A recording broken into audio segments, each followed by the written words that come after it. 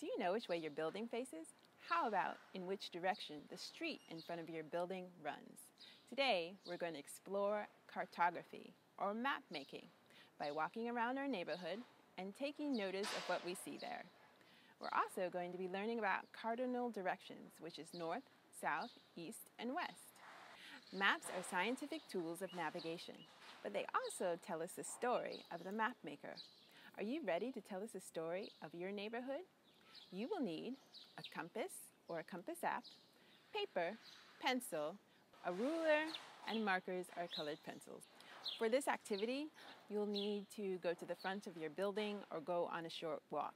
So please ask your caregiver to accompany you, or ask your caregiver to give you permission to go on a quick jaunt around the neighborhood.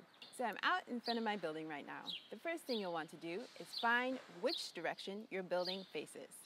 To do that, you'll need to take out a compass. I don't have a compass, so I asked my colleague Manny for help. You should check out his video on homemade compasses.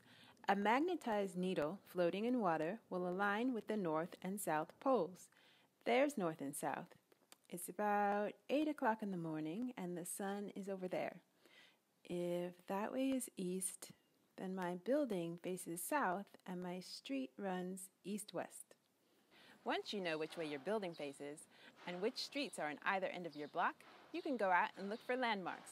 Landmarks are significant buildings or natural structures. So you'll want to go out and see if there's anything of interest that you can then add to your map. Make sure to take a piece of paper and a marker so that you can write down which side of the street it's on and where it is located. Up ahead, I see a beautiful mural of 3 African American women who shaped the future. I will make a note of it.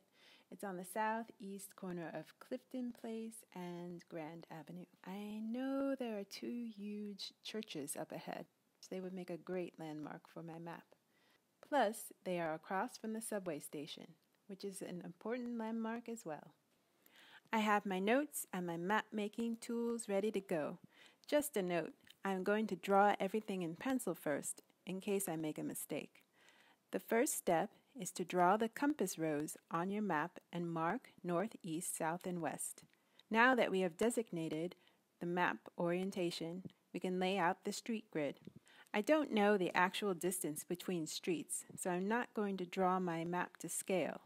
I do know that the blocks that run east-west are longer than the north-south blocks, so I will preserve that proportion. Once you have the streets labeled, double-check the spelling and directions in your notes. I have misspelled some names, so I need to correct them before I write them in ink. Now you'll find a place on your map for a title and also mark where the landmarks go, so you'll know how much space you have to draw them in. You can be as creative as you want as you represent your landmarks. I will draw mine on a separate piece of paper, then attach them to the map.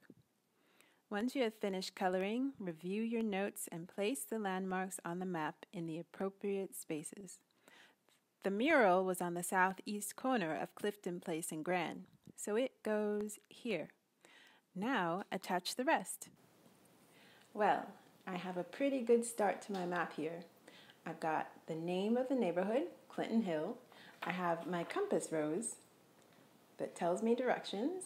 I have all the streets named and labeled, and I have 3 landmarks, which I have also labeled.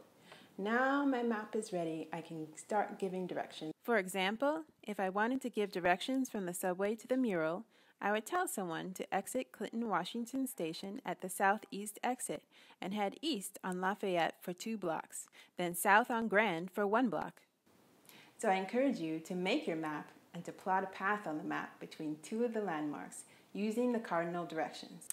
It will give you good practice in the science and the language of navigation. It's a good skill to have for sailing, but it also helps us here on land. So get out there and explore your neighborhood. Have some fun, take some good notes, very detailed notes, then come back and draw your map. And I challenge you to give directions to your friends and family using that map. Thank you so much for watching. I hope you have fun. We'll see you next time.